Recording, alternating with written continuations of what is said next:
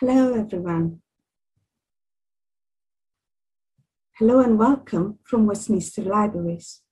My name is Monica. I work at Paddington Library, and we're very happy to have Kat Macdonald with us today to tell us all about the forgotten stories of Handheld Press. Kat is a literary historian and the director of Handheld Press, and this is the first of a series of talks that Kat will be presenting with Westminster Libraries. The next talk, Recovering Women's Stories, will be on Wednesday, the 7th of July, 5 to 6 p.m. And you would have received the link to book your ticket via Eventbrite with this invite. There will be another talk with Kat in mid-September on LGBTQ+ stories, and one more talk in mid-October about disability through fiction. Do check our website and sign up to the newsletters to find out more about these events. Before we get going, just to let you know that the talk will be approximately 40 minutes, followed by a Q&A, when we will be taking your questions. Do feel free to send us your questions at any point during the talk. The chat features has been turned off, so please type all your questions and comments in the Q&A. The moderators, Susie, Sarah, and Lazy, are here with me today, and we'll look forward to seeing your questions. Well, that's it from me. I shall hand you over to Kat. Hi. Well, thank you very much for inviting me. I hope you can all see me and hear me. So my name is Kat Marsh. I'm the director of Handheld Press, and I'm going to be talking to you about the stories that we have recovered from the past. This is what I'm going to be talking to you about. So how Handheld Press was born, the stories that we published and who wrote them originally, the triumphs, and, well, I wouldn't call them disasters as such, but things that haven't gone quite as well as we might have hoped. And then finally, I'm going to do a bit of talking about covers, book covers, and how judging a book by its cover is really important. But I'm going to start with the beginning. So when I set up Handheld Press, I was working at the University of Reading in the south of England.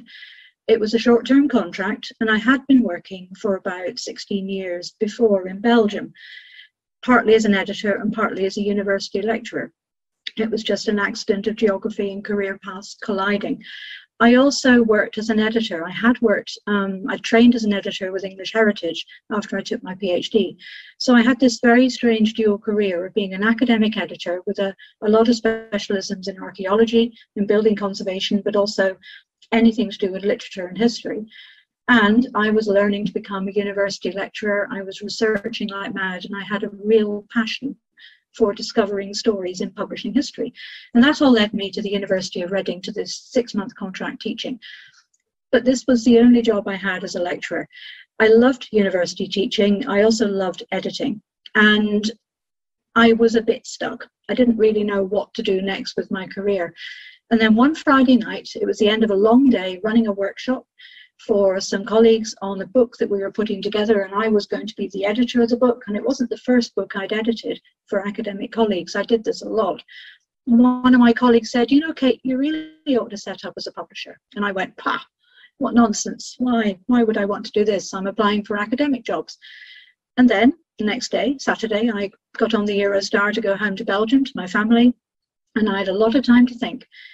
By the time I arrived in Brussels, I was already thinking, ooh, what could I publish? What would I like to do? And by Monday, I had bought the domain name. It was as quick as that. Obviously, I discussed it with my husband. We worked out the finances. We thought, yep, this is something that's just so obvious for me to do, because I have had about 25, 30 years of experience in editing, in publishing history, in studying, researching early 20th century literature, because that was my wish list. I had a wish list of books that I was desperate to bring back into print because they had disappeared. And they shouldn't have disappeared. They were wonderful. And I wanted to do it. I wanted to bring them back, and so I had to set up as a publisher.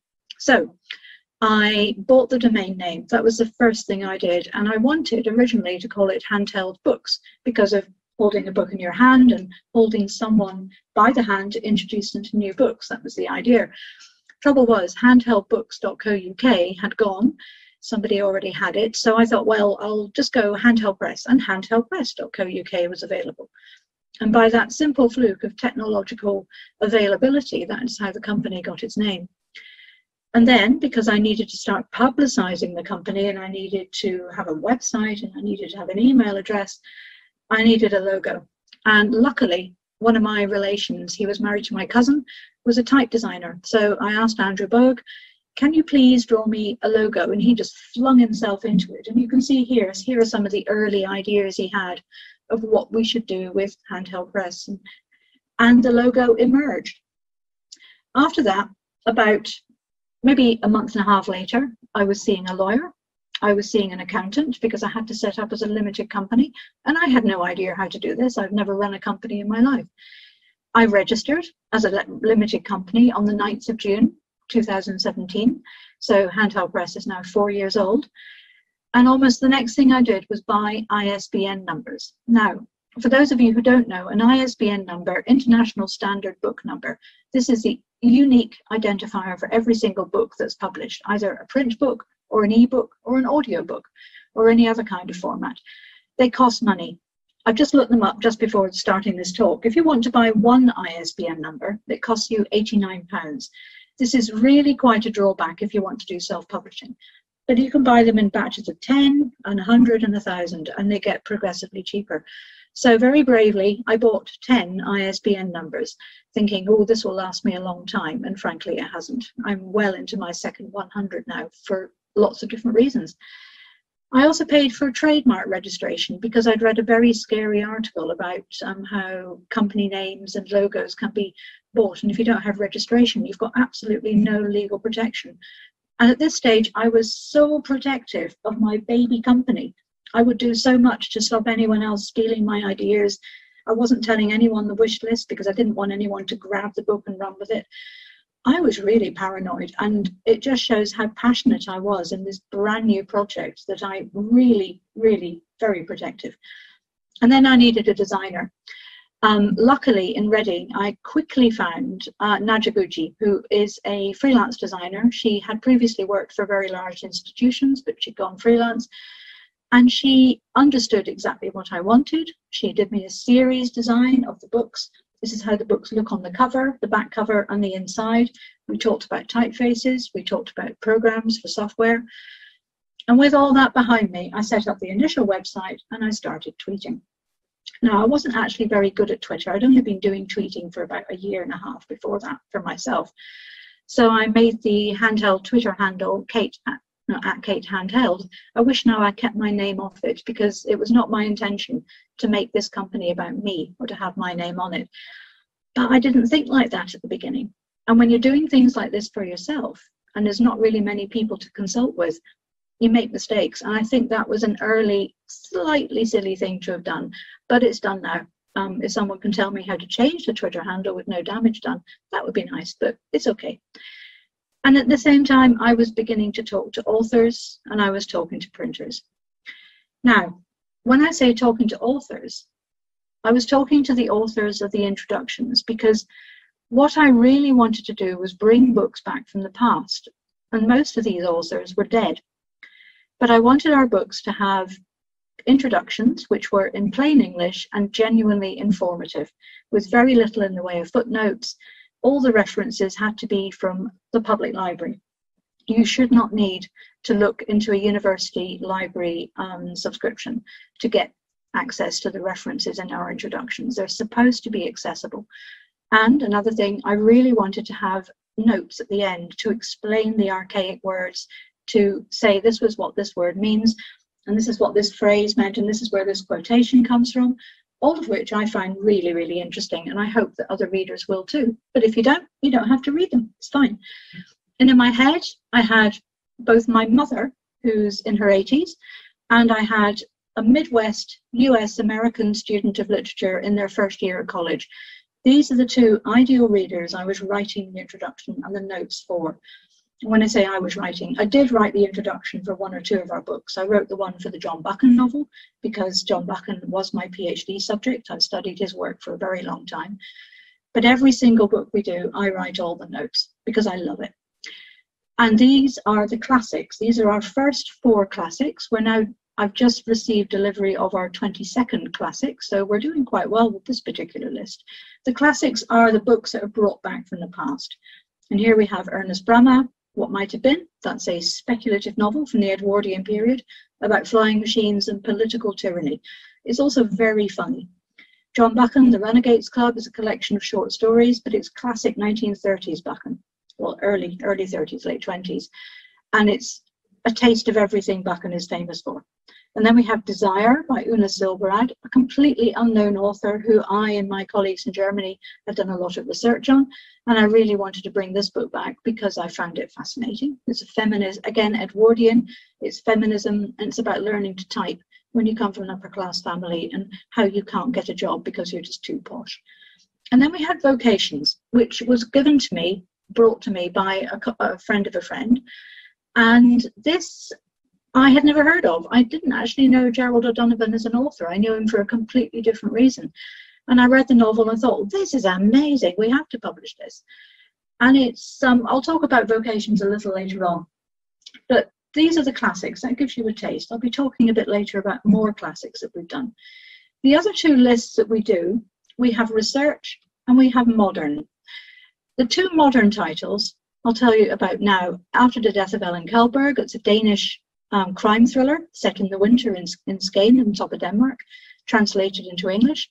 And then we have So Lucky, another thriller about disability and queerness by the Yorkshire, Seattle author Nicola Griffith. After I published those two, I began to realize I simply don't know how to market modern fiction. So those are the only two titles in the modern fiction class list that I've done, because modern fiction is a colossal market and I simply don't know how to market it.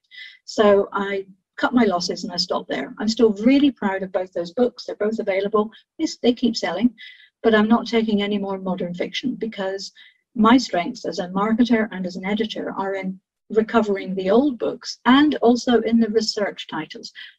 Now, these are biography and letters. That tends to be what they focus on. And they're about lives from the past based on scholarship, but again, written in very plain English. So The Aching Heart is a book about a recently uncovered love affair between Sylvia Townsend Warner and Valentine Ackland and two American women. The Conscientious Objector's Wife is about letters between a conscientious objector in the First World War and his wife. And it's a unique family archive of letters. It really is unique because you do not get women's voices from the working class from this period preserved like this. So I thought this is such an important collection of documents to publish. Then we have another First World War, Quaker Conscientious Objector, Letters from Prison. And then we have Valentine Ackland. This is our first commissioned biography. It came out this year by Frances Bingham, and it's done really well. We got terrific coverage in The Observer. The Daily Mail reviewed it last weekend, as did the Oldie last month, A.N. Wilson in the Oldie. It's getting a very powerful reception because it's just a stonkingly good book. And then in July, we have Dreaming of Rose, which is a biographer's journal of writing Rose Macaulay's biography. So you can see the research focus is about people's lives from the past. It's not fiction at all.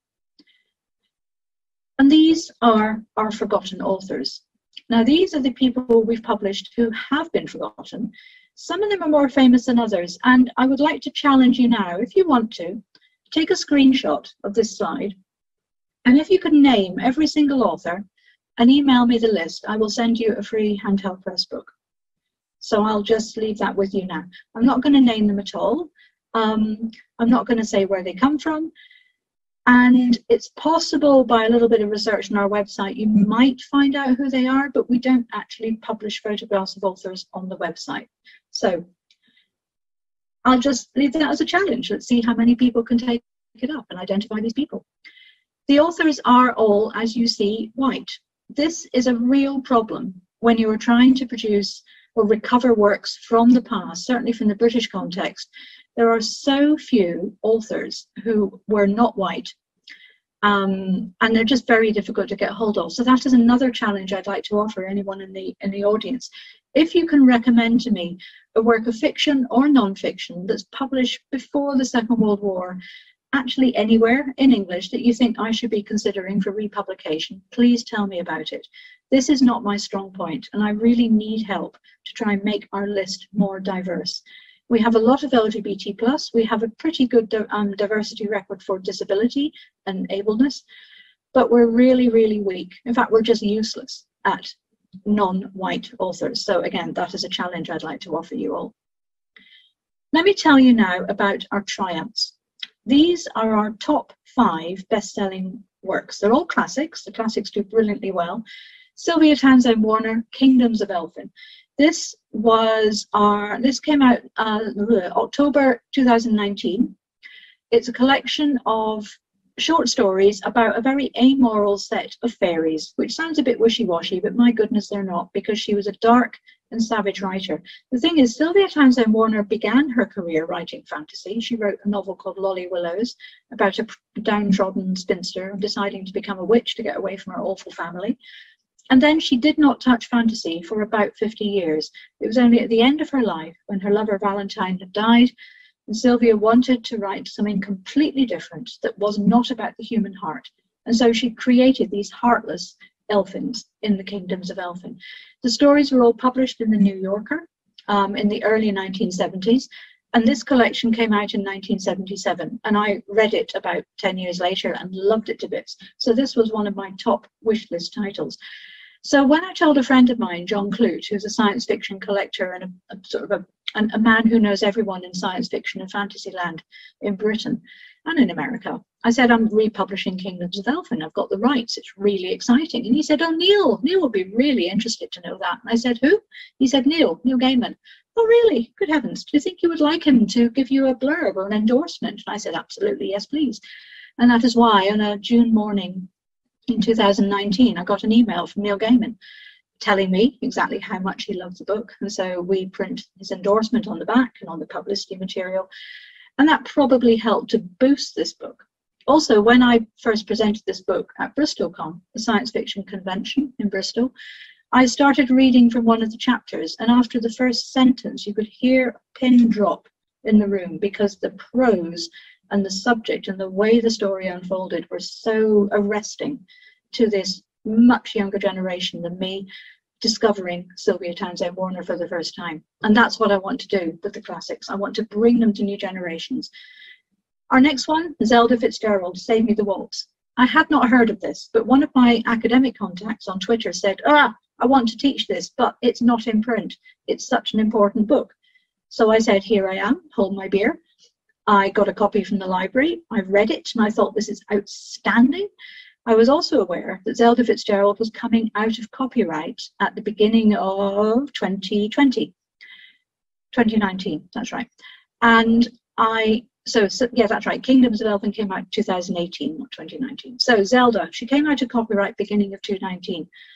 So I scheduled the book to come out then, and I really expected, because she is the wife of F. Scott Fitzgerald, there is a colossal F. Scott Fitzgerald industry in the academic world. F. Scott Fitzgerald is always in print.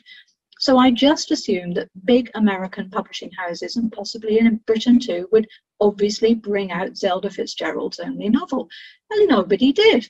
So that is why, 2 years later, our edition of Save Me the Waltz is routinely bought up by American and British universities for their courses, because at last we have a woman's text from the Jazz Age, a woman's voice, and it's such a stunning novel. The London Review of Books really liked it. Times Literary Supplement really liked it. So that I am so proud of. I brought this back, and it needed to be brought back because people are just gobbling it up. The middle one, Whatnot, by Rose Macaulay. This is a discovery I made because when I was towards the end of my academic career, I was putting together a collection of essays on Rose Macaulay. She's really famous for her novel from 1956, The Towers of Trebizond, and also for her post-Second World War novel, The World, My Wilderness. You have to be a bit of a Macaulay completist to really enjoy and know about the novels that came before that.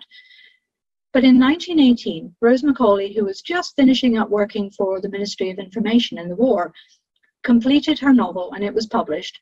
And it was a speculative novel about eugenics and about birth control and about the Ministry of Brains, which is going to control people and stop stupid people being born so we would never have war again. you may recognize some resonances there, because Aldous Huxley, the very famous author of Brave New World, which is about eugenics and stopping people breeding with whom they want to, he was a friend of Rose Macaulay's, and 14 years later he pinched some of her ideas from this novel, Whatnot, and put them into Brave New World. The trouble was, nobody remembered Whatnot because it was a commercial failure. It came out and instantly got pulled back again by the publishers because they spotted 3 pages of potentially libelous material. And so they got her to rewrite those 3 pages with nonsense. And then they republished it, and it sort of went, yeah, nothing really happened. And it was so different from the rest of her output. She never published anything in the line of science fiction before. She published a lot of satires, but nothing as vicious as this one. So when I was researching this Macaulay essay book, naturally I read everything that she had published, and I read this and was just bowled over by its audacity, its originality, and its outstanding storytelling. So I was able to get the rights. The Society of Authors administer the Rose Macaulay estate, so I got the rights for this because, unsurprisingly, nobody else knew about the book. Even the Society of Authors had to go back and research it. And I published it with the missing 3 pages because my friend John Clute, he has the first edition that not even the British Library have.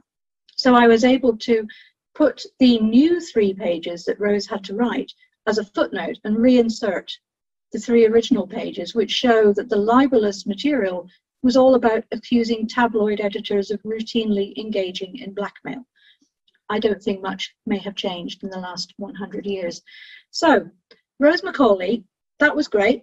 I was getting the trade publicity ready for this round about the end of November 2018, and I sent the material to the bookseller, which is the weekly trade magazine for the book trade, so they would publicise the book, hoping they would pay attention to it. And Alison Flood, who is a Guardian journalist who also works for the bookseller, got in touch immediately to say, I want to read the book, let me have a PDF. The next thing I know, the Guardian have published a story about this lost novel by a feminist, which predates Aldous Huxley. And I had to reprint the book twice before its publication in March 2019. And for most of the 3 years it's been in print, it has been our bestseller. It's just vertical sales. It's been amazing because it's so good, because it's so important, because it's a discovery. Blitz Writing by Inez Holden. Inez Holden, nobody knows about. She was a journalist. She was a novelist. She was one of the bright young things hanging out with Evelyn Waugh and his friends in the late 30s in London. But in the Second World War, she was working in various different munitions factories. She worked in a hospital. She wrote for the BBC. She worked with George Orwell. And she published several things, but then nothing ever happened. And I had no idea about her until one of my academic colleagues, this will become a familiar refrain, Kristin Blumel at Monmouth University in New Jersey, she said, you must republish this novella, Night Shift, and her memoir, It Was Different at the Time, because they're outstanding. And I read them and I agreed, these are outstanding. So I agreed the rights with Inez Holden's cousin's daughter, who is now looking after the copyright. And we brought this book out, and to my great pride, this is the first book of ours that we got into the Imperial War Museum bookshop. They are really, really picky because this is a really important set of documents. D.J. Taylor described it as crucial documents from the Second World War. So this sold really well because of the publicity and because of its innate importance. And our 5th top seller, Women's Weird. Who would have thought that there was such an astonishing appetite for classic supernatural short stories by women of over 100 years ago? I was reviewing a book about weird fiction by James Machin, thinking, this is all very well, but where are the women? There are no women in this study. There's a long book-length study of how weird fiction evolved before H.P. Lovecraft. And so I talked to Melissa Edmondson, who was an academic contact of mine in South Carolina, and said, could I commission you to put together a collection of, supernatural weird fiction by women from about 1890 to about 1940? And she said, here is my list. Because Melissa is the kind of researcher who's been looking forward to these opportunities most of her career. So very easily, we put together Women's Weird, and the sales, again, were vertical because People really want to read stories, classic stories, which are supernatural, which are horror, which are gothic, which are science fiction. There are so many overlapping genres at play in this very early period. So again, a wonderful, wonderful bestseller for us. We were just delighted.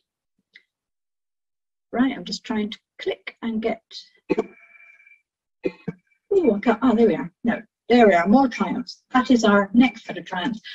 Business as usual. This was, again, a find. I was giving a talk to the Angela Thirkell Society a couple of years ago, 3 years ago, and the members of the society sometimes bring books from their own shelves to sell, not a friendly little book sale.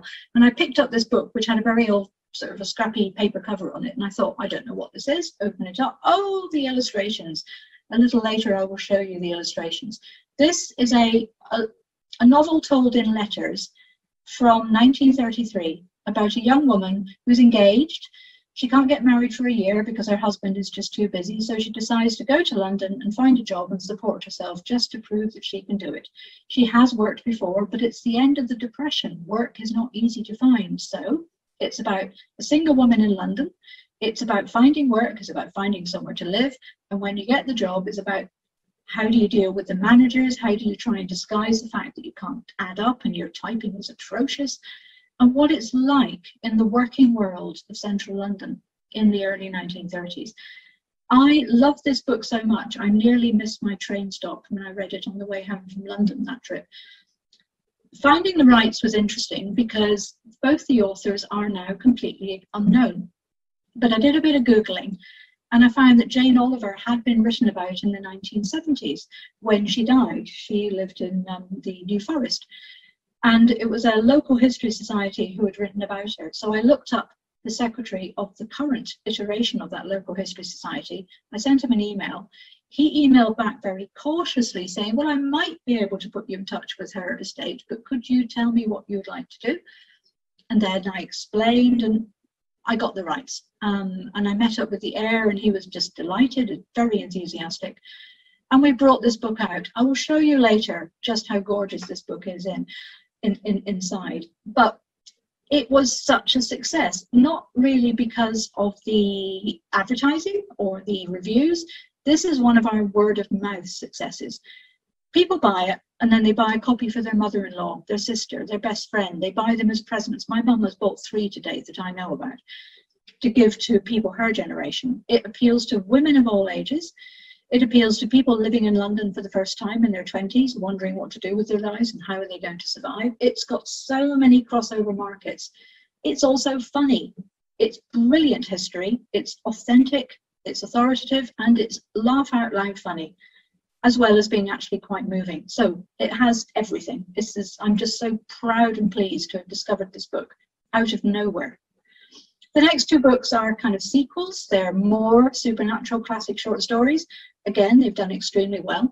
They did exceptionally extremely well at the end of last year because the Washington Post reviewed them both, and our American distributors were screaming for more copies because they were running out overnight because the demand was so high. Thank you, Washington Post, for the publicity, but please give me some more notice so I can get the book shipped across the Atlantic. And our most recent bestseller is Margaret Kennedy, Where Stands a Winged Century. Now, it's a memoir, and it's never been published before in Britain because during the Second World War, this woman, who is a really well-known novelist and playwright, she's most famous for her novel The Constant Nymph. She was writing a diary of what it was like in 1940 as she and her children were evacuated from Surrey down to Cornwall. And then partway through that year, she decided, I've got to write this up. She wrote it up, and then she sent it to the States for safekeeping, because at that time, nobody knew how Britain would survive the war. Nobody knew that the Nazis would not invade. And she was determined to keep something of the spirit, the Blitz spirit, secure. And it was published in Britain by in America by Yale University Press. And it went, meow, it just didn't happen. Marketing, wartime, the American market wasn't interested, who knows. But I heard about it about 10, 12 years ago at an academic conference. Somebody mentioned it as a curiosity, and I thought nothing about it. About 2 years ago, I was talking to Becky Brown of Curtis Brown, the literary agents, and she said, oh, we have the Margaret Kennedy estate. Do you know anything about Where Stands a Winged Century? And I said, yes, I do. Give it to me now. Because they had the rights. So she sent me a copy, and it was just outstanding. So again, I had to republish this. This one has had stonking good reviews, and that's really helped. Advertising in the larger literary weeklies and monthlies has also helped, but this one really, really works for so many people because it's so evocative of the war, but it's such a different way of writing about the war. You might know about Mrs. Miniver, which is a classic 1930s account of what it was like as Britain was moving into wartime. It's very genteel, nothing harsh, nothing unpleasant happens. This, Where Stands a Winged Century, is Mrs. Miniver with the gloves off. It's just terrific. Right, trying to get my next slide. Oh, I don't seem to be able to do this.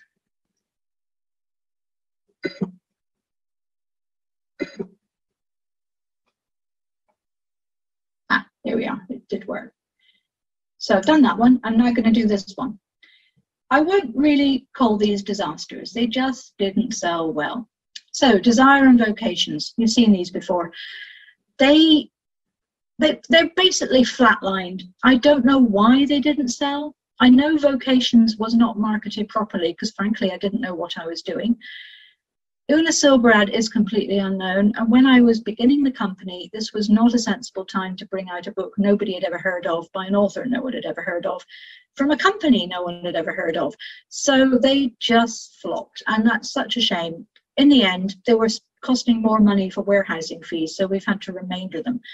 If you're interested, I have about 5 of each in my office, and you can buy them through our website. But when they're gone, the whole lot are gone. It's only available then by ebook. The middle one, Adrift in the Middle Kingdom, this is really interesting. It was brought to me by David Mackay, who translated it. It's a classic Dutch novel from 1932, I think, about an imagined China from 1927, around the fall of Shanghai. And it's an extraordinary Bildungsroman of a man escaping from a ship and just entering into China and getting away from the sea as much as he can. It's a travelogue, it's a remarkable portrait of contemporary China, it's got fantasy elements, there are flying monks at the end, and I loved it, and we published it. We were funded by the Dutch Literary Fund for the translation fee, so that was a sign of their enthusiasm for it. And it's not really done that well because I don't know why. I wish I knew why, because it's so good. Until 2 weeks ago, suddenly the sales started going up, and I wonder, has somebody somewhere reviewed it positively? But I'm selling more. I've sold more in the last 2 weeks than I have in the last year, which is really odd, and I really wish I knew why. So maybe this will not be a disaster after all. Maybe it will gain the audience it deserves, because it's a wonderful story and it deserves to be read. And then finally we have Ellen Kjellberg and So Lucky, who have sold, but honestly just not very well.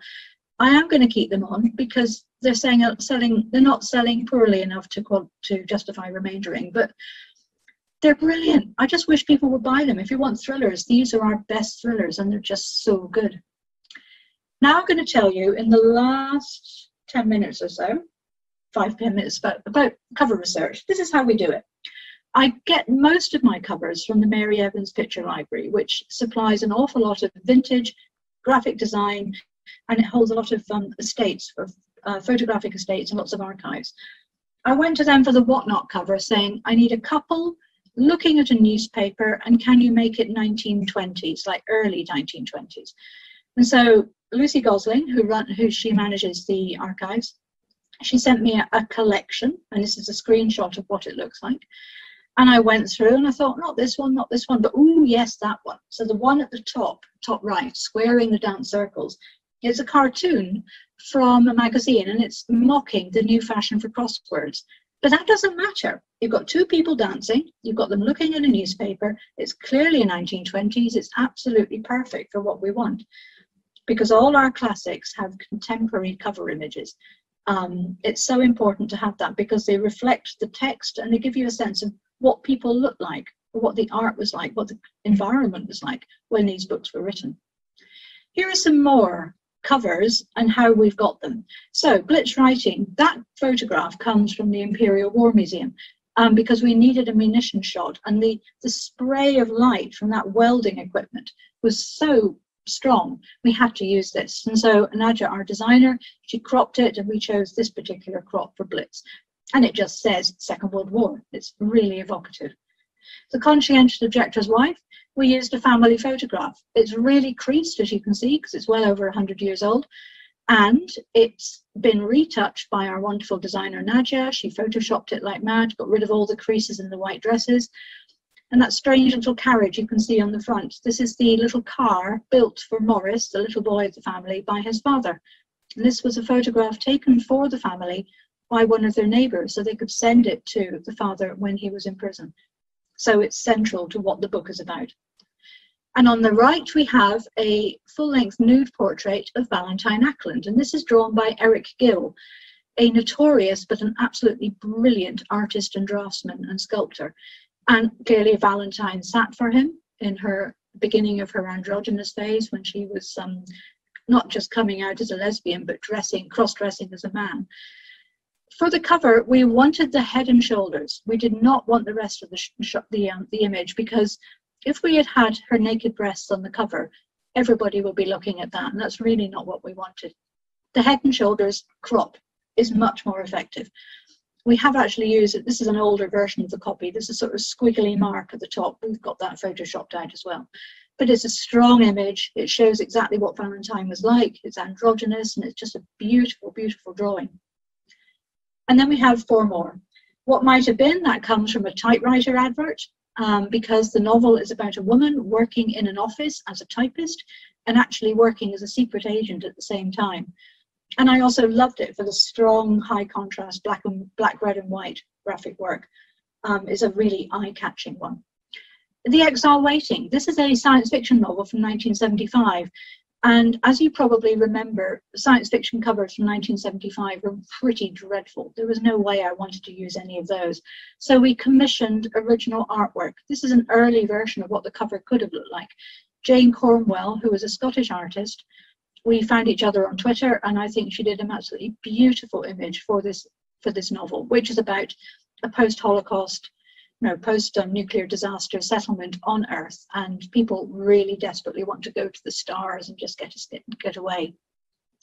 Then we have After the Death of Ellen Kjellberg again.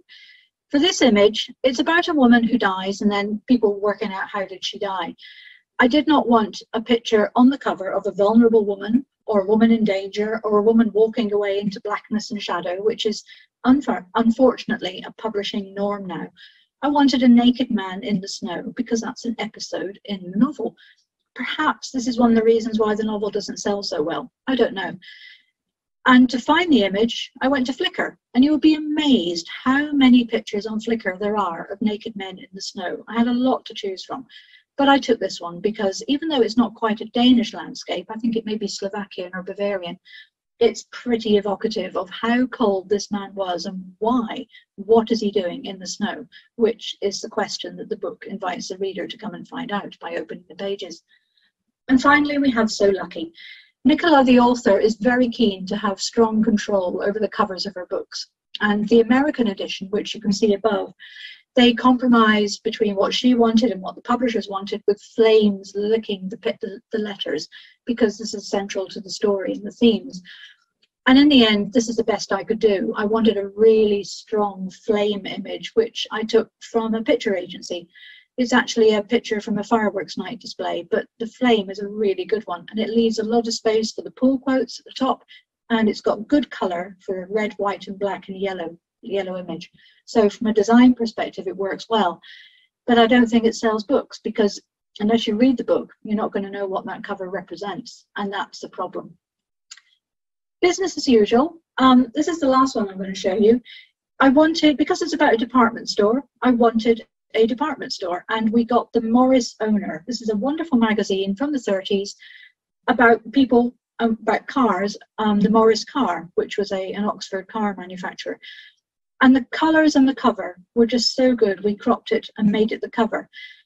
Interestingly, the back of the book we made bright yellow, and I was so pleased there was a woman in a yellow coat on that Morris illustration, because the department store in the novel is Selfridges, and so we wanted the Selfridges yellow to be the back of the book, just to make that connection. Mr. Selfridge himself thought the novel was brilliant back in the day when it first came out. And these are the images. This is my 1960 edition.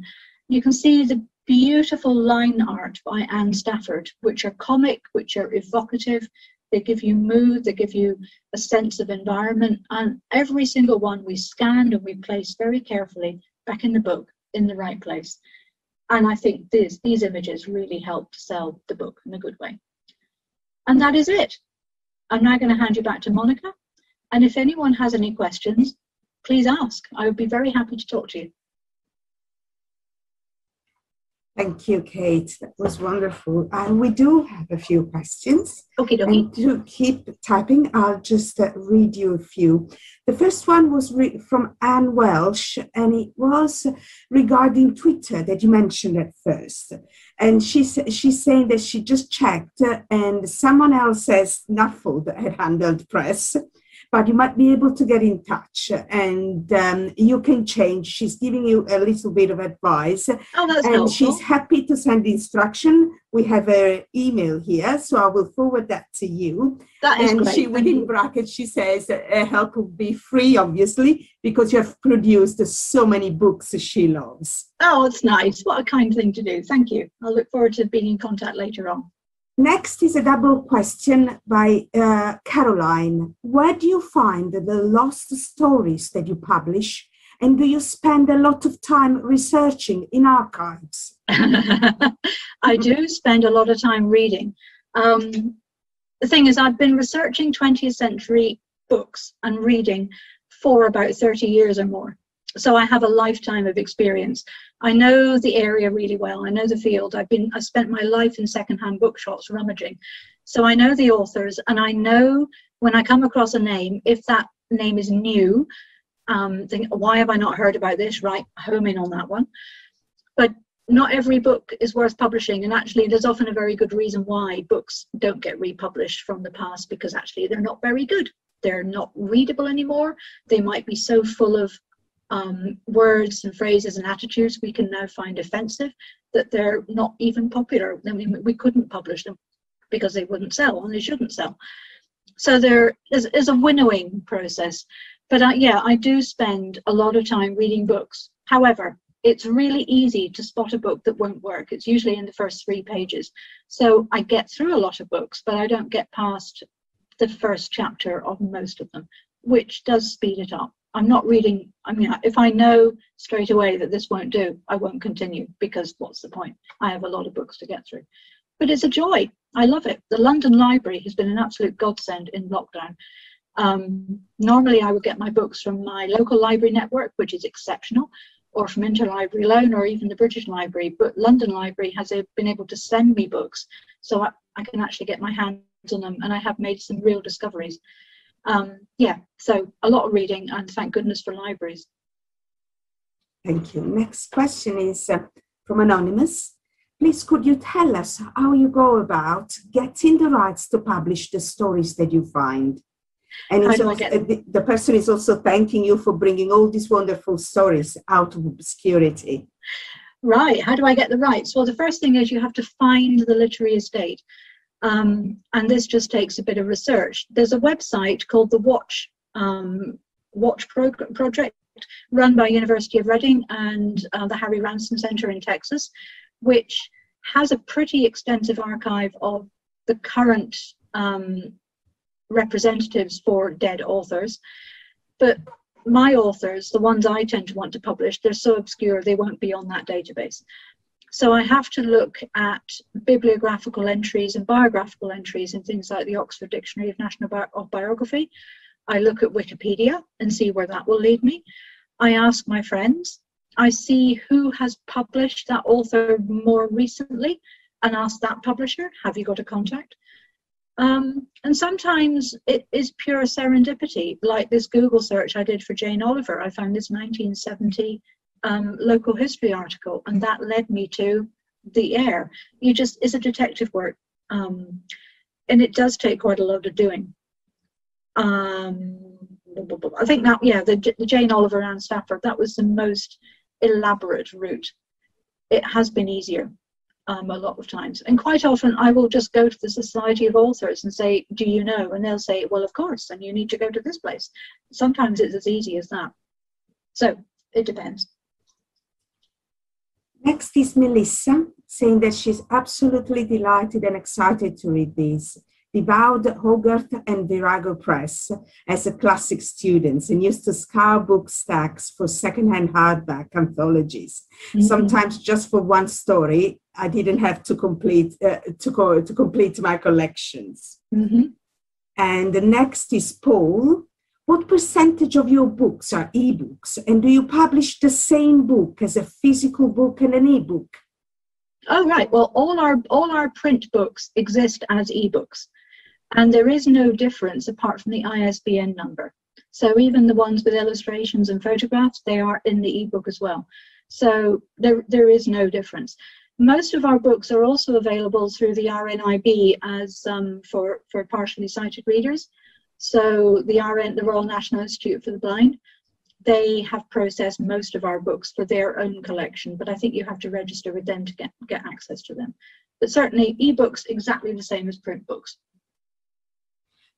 Next one is Molly. Do you sell social history books, Hans Norton in particular?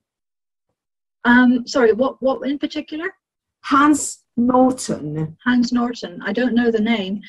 I think for social history, it's difficult to justify republishing a work of history because it is out of date.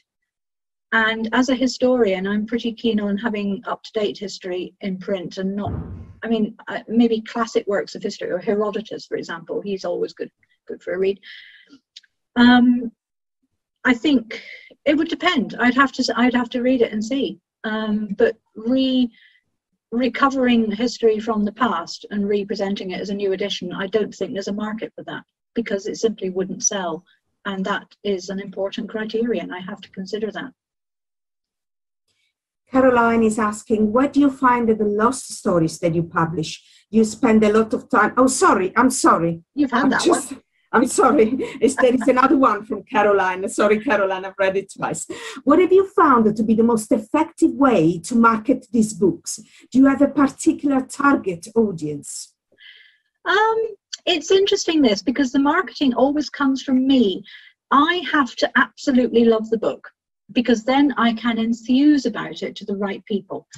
And sometimes the right people will be my children's age, sort of early 20s, in a science fiction convention, and I need to introduce them to these fabulous fantasy writers. And sometimes they will be women much older than me who really need to know about this phenomenal novel about a department store in London and a library. So as I work on the book, it becomes obvious to me that this market will be interested, or I must try this market. What has really surprised me is like the Valentine Ackland, the biography that came out last month. It's about a lesbian communist cross-dressing poet from the 1920s who did not live in London and who drove fast cars and smoked and drank too much. She has been reviewed in the Daily Mail and the Oldie, which are not left-wing publications by any stretch of the imagination. And I do know that the Telegraph is going to be reviewing it when they can get to the top of their pile. These are right-wing Tory presses, and I'm amazed that this subject, this Valentine Ackland, is appealing to them. I'm delighted. My word, I'm so glad of the publicity. But this came out of the left field for me. I did not expect that interest from those quarters. So you never can tell. That's the other lesson. Next is Anonymous, and thank you for such a brilliant talk. Have you found it accessing publicity and reviews? Has anything surprised you? How have you found accessing publicity and reviews? Sorry. Publicity tends to sneak up on me. So when the Washington Post published a book review of British Weird and Women's Weird too, I knew they'd had a review copy each. I had no idea it was coming out, and then it just happened and suddenly the sales exploded. It was the same with Whatnot. So The really big sales take me by surprise because I never get noticed. And then sometimes when I think a book is going to do really, really well and people are going to be so interested, not a blind bit of notice is taken. It's very unpredictable. And also the weirds, our supernatural series, the anthologies. Melissa Edmondson, who is the editor of most of them, she has a following on Twitter, which is about 4 times the size of Handheld's following. But if I put out a book cover with her name attached and she's tagged, we will get over 100, like 10,000 impressions really quickly. So there is an appetite in some quarters for some of the books we do, and I know I can rely on that. But for other books, I don't know. It's strange. The older we get, the more books we do, the more clear it is which are our strengths, where we can be assured of a strong response and good sales. And that helps us understand if it's a wise decision to try a different route, which has got nothing to do with that, or whether we should try a piggybacking approach, saying, well, they like this, and therefore they're going to like that too. It's a curious practice. The thing is, I have no background in trade publishing. I trained at English Heritage, which is civil service publishing for the academic market. So all the marketing I'm doing, I have taught myself. I'm not too bad at it. Entrepreneurship runs in my family, so it's clearly coming from somewhere. But I've no real idea how publishing marketing works, how it's supposed to work. Maybe that's an advantage. I don't know. It's working most of the time, and I'm pleased. And again, from Anonymous, it sounds like you have a strong emotional attachment to these stories. Does this interfere with the need to make a profit from publishing?